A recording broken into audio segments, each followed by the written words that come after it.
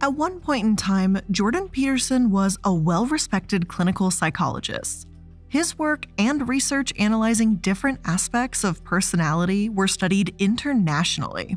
With over 100 published peer-review articles, he was renowned as one of the utmost experts on personality, politics, and all cognitive psychology.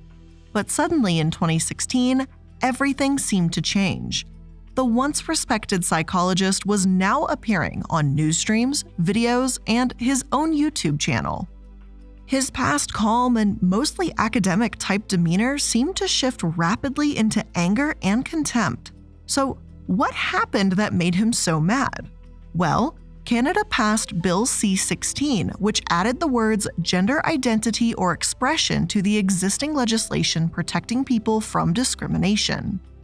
Basically, the new legislation protected people from discrimination by others like work or school based on their gender identity.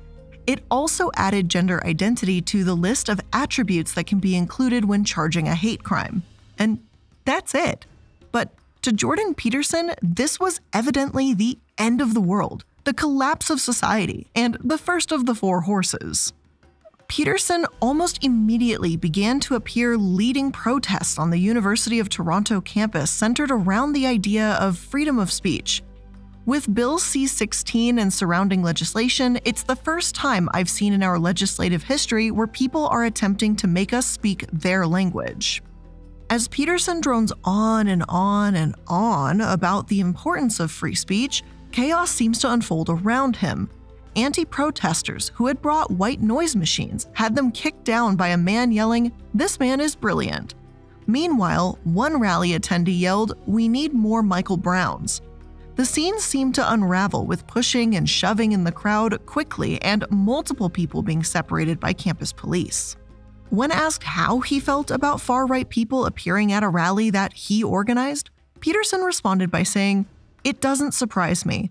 All of this agitation and noise risks making the right rise. It's all happening, and why would that be surprising? For the first time in my life, I'm seeing young men turn to the right. It's not good, and there are people called out of the woodwork that you seriously don't want to meet." Not for one moment did Peterson seem concerned that it was his rhetoric bringing these people out.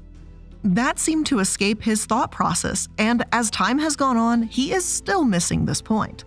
While some of the stories about him seem outright ridiculous, like his apparent all-meat diet, others, like his verbal support or at least understanding of Russia's decision to invade Ukraine, are downright terrifying. So what happened here? And how did an extremely successful and respected professor become a leading voice to incel and far-right people and communities?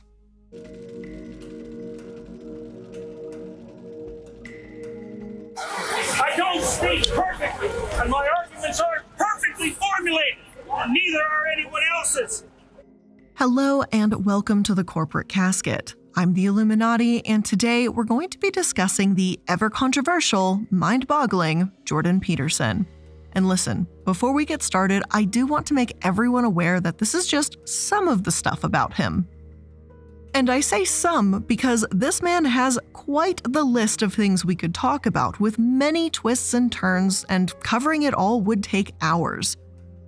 Now, before he was proclaimed a hero to the incel community by Olivia Wilde, which I know her controversies, I will get into that on a different day, but before that, Jordan Peterson was just your average everyday professor. He was actually well respected in the academic psychology community, and really, unless you were in that community, you likely never heard of him. But now, after he became an internet sensation with over 5 million subscribers, appeared on every right-wing news show known to man, and been banned from Twitter for misgendering and dead-naming Elliot Page, you've probably heard more of him than you would prefer. It all started back in 2016 with the passage of Canada's C-16 bill. Suddenly, he was everywhere, and the rally was just the beginning of it. YouTube was how he got his big start. Because if you scroll back years, all you'll find is some horribly shot footage of boring, normal, run-of-the-mill psychology lectures. But then you get to 2016, and there you'll find the beginning of the end with a video called Professor Against Political Correctness Part 1. The video starts off with a bang, with Peterson claiming that Marxists, which in my estimation, by the way, is no better than identifying as Nazis. Now, I don't know about you, but to me, falling in line with a certain theoretical theory and falling in line with a group of people that murdered millions of people is definitely not the same thing. The 3-part series goes on and on about what he calls PC extremists and comes with detailed slideshows and even what he calls a game to fight against this new politically correct world. Basically, all of this boils down to one thing. Jordan Peterson was uncomfortable with the requirement that he should be addressing people with their preferred pronouns and blamed the fact that he was now asked to do this on, of course, radical leftist activists. So, does any of this sound familiar to anyone? Because I'm hearing some dog whistles here. Now, the 3-part series would set the stage for the rallies to come, and soon, Jordan Peterson's media firestorm. This was it. He was now a leader of the free speech activists pushing against protections for gender inclusion, freedom, and pronouns, and he was by no means apologetic about it. To Jordan, Bill C-16, which once again merely put gender identity into a protected group in Canada's human rights laws, was a step towards authoritarian government. He also made some claims that the bill would be separating families, which it wouldn't, but I'm mostly going to focus on dispelling the myth that his true concern was just about freedom of speech. And maybe for just a second, you can actually understand what he's saying. He doesn't believe the government should have a part in determining how people speak, and that I can understand. Free speech is a thing, limiting speech is dangerous, and that's at least relatively reasonable. But just consider for a second that maybe the government wouldn't have to make all these anti-discrimination laws if people were actually considerate of each other. It's not a chicken before the egg situation. People are being discriminated against, so the government makes laws to protect them. It's not the other way around. But if you dig just a little bit deeper into what he's really saying, his true feelings become crystal clear.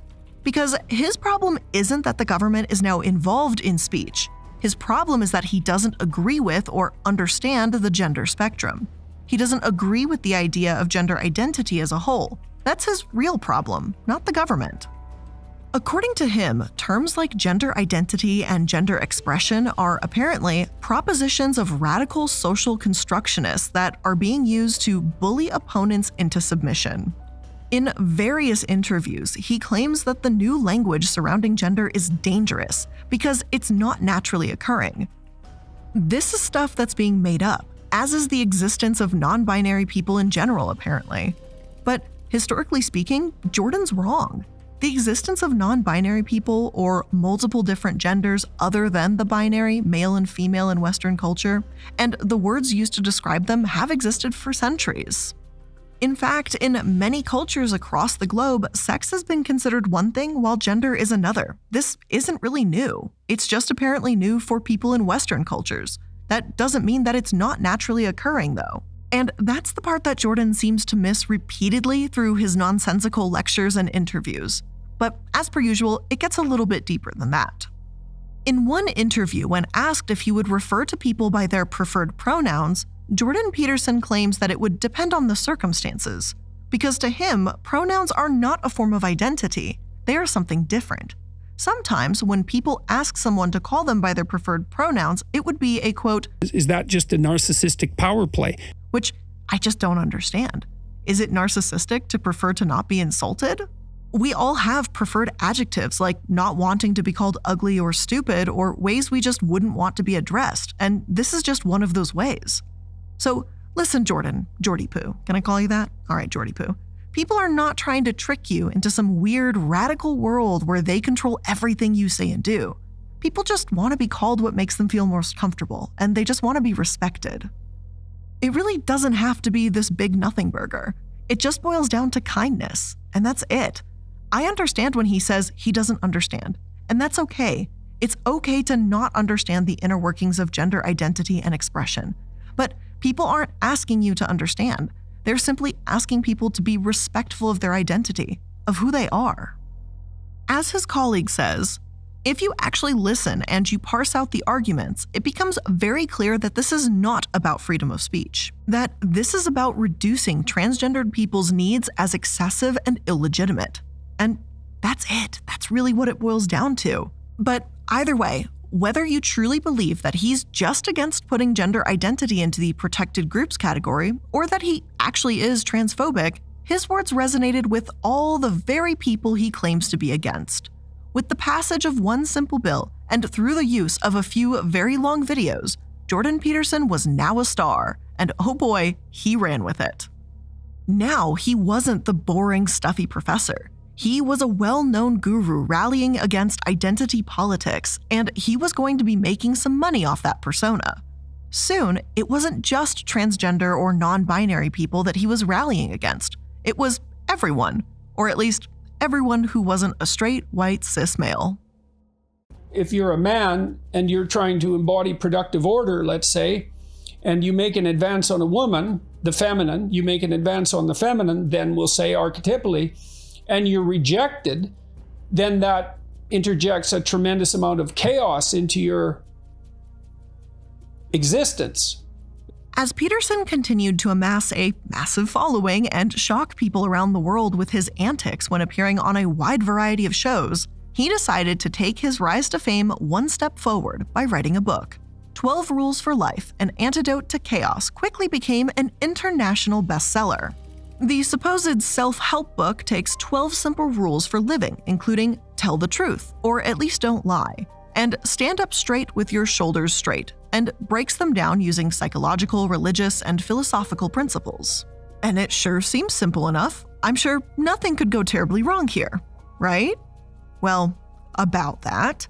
Remember the whole Jordan doesn't believe in gender identity thing? Well, he sure as hell believes in personality traits being associated with certain genders. And not because of, society placing certain rules on gender norms, but just because they're apparently inherent to specific genders. In his eyes, there is a crisis in masculinity, and his book and YouTube videos are here to save the day. Well, by golly gosh. Now, for some, this came with raving reviews, but for others, it only amplified their opinion that Jordan Peterson might just be a tiny bit sexist. Some critics have called the book and his other work simplistic, pseudoscientific, alarmist, and at times conspiratorial. And I couldn't have really said it any better. Order is masculine, he claims, and chaos is feminine. Society should be run as a patriarchal structure because men are just built to run things better. According to him, women are just naturally more agreeable, more prone to avoiding conflict, and men, on the other hand, they've got this. They have all the necessary personality traits for leadership, apparently.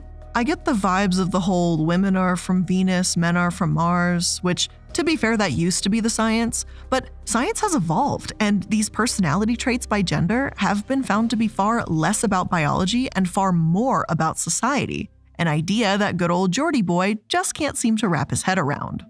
More recent studies have found that when we ask people about their personalities using measuring tools that account for implicit bias, otherwise known as biases that we don't even know we have, the supposed differences that Jordan finds to be so astronomical between genders were actually much, much smaller. Sure, science is relatively in agreement that some personality traits differ based on gender, but it's not nearly as big of a difference as previously thought. Like, literally, those differences are so small that they barely exist. And in some studies, these differences are so small that they're just seen as margin of error. But I digress. Back to Jordy Poo. According to Peterson and his book, the shift from a patriarchal society to a more equitable one has led to a catastrophic and detrimental amount of male suffering. They can't fulfill their roles, apparently, and of course, they're lonely. In an interview with the New York Times, Jordan is asked about Alex Minasian, a man who drove through Toronto killing 10 people. Alex was apparently a self-proclaimed incel. And what did Jordan Peterson think about this man? Well, he thought that violent attacks are what happen when men do not have partners, and society had to find them partners to make sure this didn't happen again. And I'm sorry, but what? So we're really going to say, and by we I mean Jordan Peterson, is going to say that it's women's fault that a man killed 10 people because he was a lonely boy. I've been lonely at times in my life too, but I've never thought about killing people because of it. And I find that really interesting that you would actually make the equation, or to equate, that loneliness in men is going to cause violence, but then try to turn it around on women.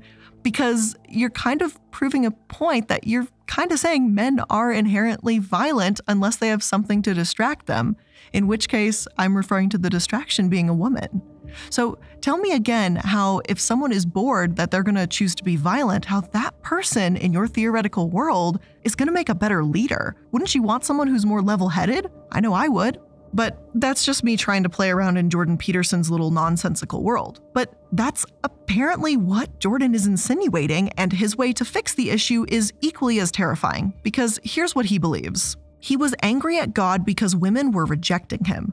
The cure for that is enforced monogamy. That's actually why monogamy emerges. Now, Jordy Poo goes on to explain that enforced monogamy was needed because otherwise women would only pick high-status men and then no one's happy. Half the men fail, and no one cares about the men who fail. So yeah, in a weird twist of events, forced monogamy is apparently what's going to save men. And that doesn't sound like it could have disastrous consequences at all, or I don't know, put women in hyper-dangerous situations. But what do you expect from a man that found absolutely nothing wrong with marriages in the 1950s, where women were often barred from working, making money, or buying anything for themselves? To him, anyone who complained about that way of living was just whiny, particularly Betty Friedan, who wrote what has become known as the feminist manifesto, The Feminine Mystique. Apparently, women in the 1950s had comfortable, secure lives, because, yeah, we're just going to ignore the mountains of evidence that women were horribly abused at astronomical numbers back then. Anyone that complained was apparently just bored. He says, it's like Jesus, get a hobby, for Christ's sake. So yes, great solution to not being able to work and having your entire life controlled by another person. Thank you so much. Now, when he isn't talking about forced monogamy or just the terrible life of incels that we should feel so bad for, he's trying to convince us to feel bad for the people that sexually harass women, because to him, we should also have some sympathy. It's not their fault. And that's right, babes, it's that damn makeup. Because in an interview discussing sexual harassment in the workplace, Jordan Peterson says that men and women can't feasibly work together. Not only does he say that, but he says it will take more than 40 years for men and women to be able to work together without sexual harassment. When asked about a solution, he says, like what? Here's a rule. How about no makeup in the workplace? Because it is, quote, sexually provocative. He continues on to say that women wear lipstick, and I really wish I was kidding for what I'm about to say, but dead serious. He claims that women wear lipstick because lips turn red during sex, so it means that she's aroused by the male's presence or wants him to be aroused by hers. I'm sorry, I really tried to say that with a straight face. You have no idea how many times I had to record that line. I just said, fuck it, I'm just gonna kind of smile and laugh through this because it's so absurd.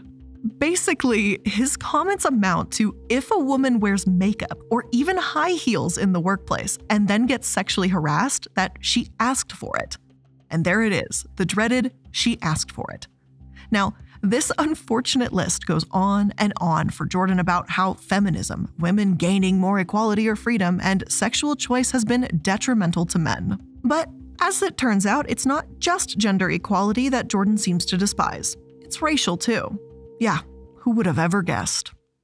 It is much harder to actually deal with the fact of the sometimes unjust distribution of privileges and resources in a complex society than to kowtow to radicals who know how to viciously accuse, weaponize guilt, and claim through manipulative sloganeering the moral upper hand. It's a bird. It's a plane. It's critical race theory. Ooh, and it's coming for us. Just kidding. We're all gonna be okay. But to some people, I don't know, like Jordan Peterson, critical race theory is a very spooky thing. First off, let me just break down CRT for some of you that may just know it as the super scary way of teaching American history to your children. But here's what it really breaks down to. Critical race theory is usually a high-level class usually taught in law school or maybe other graduate programs that explore how the law, political movements, media, and other social structures are shaped by race and ethnicity. In fact, 99% of the time, critical race theory puts the most emphasis on the outcomes of racism in social structures, not on individual people. So the whole "they're telling white kids they're racist" thing is kind of bullshit. But To Jordan and many others like Christopher Rufo, who appeared on Jordan Peterson's YouTube channel, critical race theory is very dangerous. This became readily apparent when Peterson came out with yet another YouTube video debating a new law in Canada. This time, it was Bill 67, which addressed racial inequality in Canadian schools by requiring racial equity training and allowing for repercussions against a person who disrupts or attempts to disrupt proceedings of a school or class through the use of racist language or activities. Now, that seems pretty simple, but to Jordan, it was so much more than that, because isn't it always? A warning to citizens of Ontario and Canada, Bill 67, which purports to be nothing but an anti-racist bill, is in fact the most pernicious and dangerous piece of legislation that any Canadian government has attempted to put forward. That's the beginning of the letter that he wrote to his fans and, of course, the nation of Canada regarding the new bill. The 5-minute YouTube video goes on to dispel the same myths that we hear about critical race theory over and over. It claims it's a radical leftist doctrine which strips anyone who is white of any innocence. Basically, Jordan Peterson did his typical thing, used big words and fancy academic-leaning rhetoric to say the same thing that people on the alt or light right have been saying all along. He just made it sound a little prettier. But it's really not shocking that he would be adamantly against any bill that accounts for racism in schools and pushes towards training in anti-racism, considering what he's said about things like it in the past. I mean, to him, white privilege is a Marxist lie, and considering how he feels about Marxism, that makes the idea inherently dangerous, at least in his eyes. Now, white privilege doesn't mean you got everything perfect in your life, just because you're white or that your life can't be hard as a white person. It just means that you haven't been systematically stopped from getting things or experienced horrific treatment from society because of your skin color. That's it. Then there's the video with Christopher Rufo, who you may know as one of the key people in the anti-CRT movement in the United States. It's 1 hour and 30 minutes long, by the way, and through their conversation, Christopher discusses the background of critical race theory, which he says started out with Derek Bell's identity politics and radicalized theory that they plan to implement in any and all structures. Now, of course, Rufo reinforces Peterson's idea that critical race theory is that every radical leftist way of thinking, and it's heading towards one key goal: limiting free speech. In fact, Rufo says theorists are calling for a specific state government to enforce speech limitations. At least they do admit that these things are not totally bogus. People have rationalized horrific treatment of groups and oppression to keep power, and there is definitely a history of racial injustice. But it's just not that simple, apparently. According to Christopher Rufo, it's not fair to look at the institutions of the United States through the lens of oppression because we have apparently taken steps to make it better. He then goes on to list the Declaration of Independence as a thing that apparently made things better in terms of addressing racial inequality. You know, the one written by Thomas Jefferson, who owned multiple slaves and didn't consider black people to be people. I don't think that's the step forward you think it is. Obviously, I don't have all the time in the world to sit here and discuss in extremely specific detail all of this, but it will be in my source list if you want to take a look for yourself. Now, over and over, Jordan Peterson has attacked any term that he believes to be developed by the so-called radical left and seems to lack a deep understanding of society or the theories themselves. But that doesn't stop people from listening to and following him, and the type of followers he seems to attract have certainly raised more than a few eyebrows. For the record, I don't actually think Jordan Peterson is alt-right, and neither do I believe he himself could be considered an incel. Do I think that he has become a dangerous pipeline for people to find these groups and resonate with them? Yes. And do I think that he has given a certain sense of confirmation to these groups? Absolutely I do. And I'm not the only one. David Newart, author of Alt America: The Rise of the Radical Right in the Age of Trump, wrote, "It's true that he's not a white nationalist, but he's buttressing his narrative with pseudo-facts, many of them created for the explicit purpose of promoting white nationalism, especially with the whole notion of cultural Marxism. The arc of radicalization often passes through these more moderate ideologues." So yeah, just because you're not technically part of the group doesn't mean you don't have the same issues happening. Using their rhetoric is still awful, and Peterson has been doing this more and more as time has gone on. But beyond his transphobia, sexism, and apparent misunderstanding of racial inequity, there's something else more recently that's also caught the public's eye: Jordan's comments about Russia. And before we take a look at his apparent approval of the Russian invasion against Ukraine, let's take a quick moment to thank today's sponsors. So hello, it is I doing an ad read for myself. In case you are unaware, I am doing a very sudden flash sale on my merch site, which I know I don't really talk about it too often, but I do in fact have merch. It's multilevelmerch.shop. It'll be in the description box if you'd like to check it out. Use code DARKDIVES to go ahead and receive, I think it's 25% off the entire site. I'm going to be taking the site down for about a month after this sale ends so that I can revamp it and get some new designs up there and just kind of change the overall look and feel. So again, make sure to go to multilevelmerch.shop and go ahead and use code DARKDIVES to get, I believe it's 25% off your entire order. And this little flash sale of mine ends this Saturday, so make sure to get it while it's hot, I guess. That is so tacky to say. Sorry about that. This episode is also sponsored by Honey, the easy way to save when shopping on your iPhone or computer.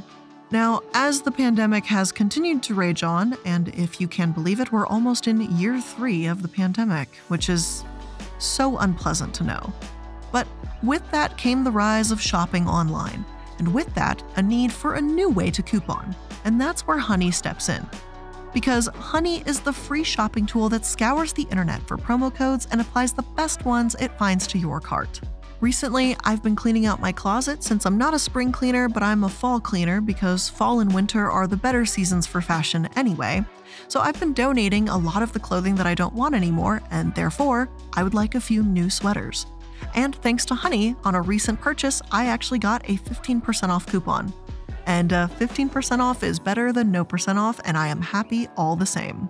And Honey doesn't just work on desktop, it works on your iPhone too. You just activate it on Safari on your phone and you can save on the go. So if you don't already have Honey, you could be straight up missing out. And by getting it, you'll be doing yourself a solid and supporting the show.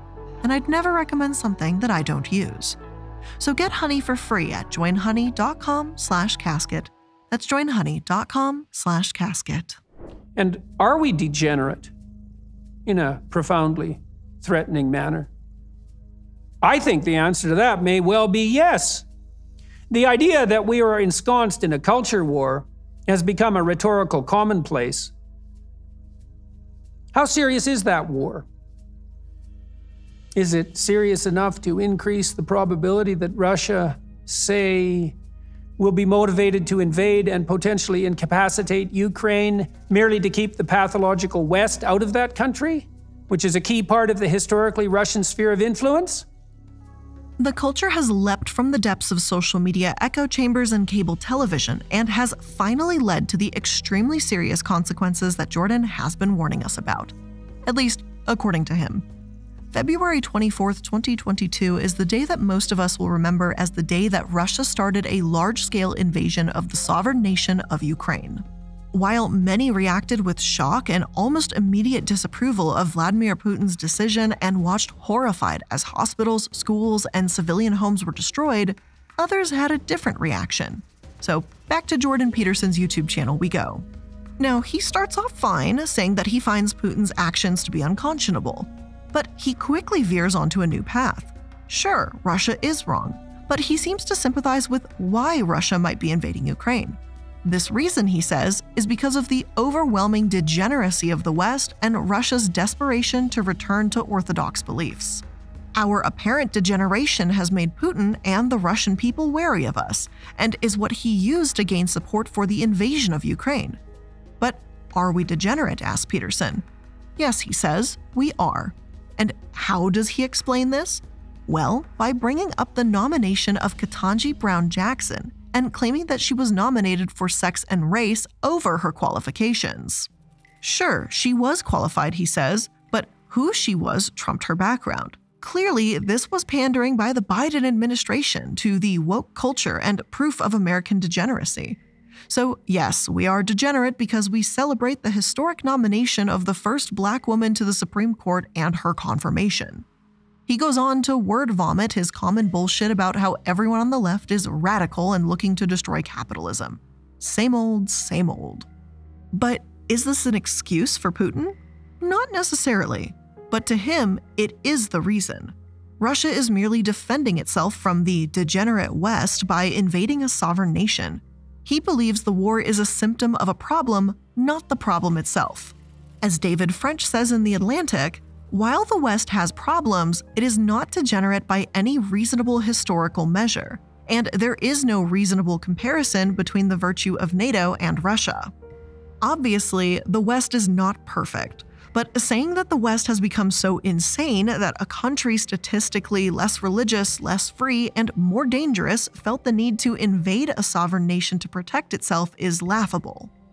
The question of whether countries like Canada or America are lacking the moral high ground to speak out against this is also laughable in terms of what Peterson laid out. If you want to talk about the morality of the United States, talk about our history of invading sovereign nations, or the criminal justice system, or the fact that we are one of the only developed countries in the world without mandatory paid parental leave. Not about how we engage in identity politics. That's a non-starter. But hey, for Peterson, this was his way to prove that everything he'd been saying all along was right. He always claimed identity politics would lead to disaster, and this was his way of showing that his prediction just might be coming true. So of course, he saw the chance to jump, and he did. Right off a fucking cliff. Of course, these types of comments are deeply concerning, as it lends to undermining the United States' support of Ukraine and paints the country and other countries in the West of having no authority to condemn the horrific war crimes carried out by Putin. For Peterson, though, it's just par for the course. Over the years, his lectures, predictions, and just all-around rhetoric have become increasingly more upsetting. And what's even worse is that people are listening to him. He has over 5 million followers on YouTube. He has joined the ranks of Ben Shapiro and others as some of the most influential people on the right, and he's even sponsored now by the Daily Wire. According to him, he isn't thrilled by his growing popularity with dangerous crowds, but that's certainly not what it seems like. To me, he seems like a man that got his 15 minutes of fame and became addicted. Certainly, he is making more money now than he ever did in the world of academia, and speaking to a wider audience than he ever could have imagined. What's that old saying again? What is it? Power corrupts completely? Something like that? Well, that sure as hell seems like what's happening here, and despite his constant rambling of pseudo-scientific bullshit, people are listening, and his power and influence just keeps growing. As The Guardian puts it, Peterson's wave is unlikely to come crashing down anytime soon. But with all of that being said, that is where I'm going to end today's episode of The Corporate Casket. I hope you learned something new here today, and if you did, make sure that you're liking, following, and subscribing to stay up to date on all the latest episodes. I do appreciate your time here with me today, and I look forward to seeing you in the next one. So, goodbye for now.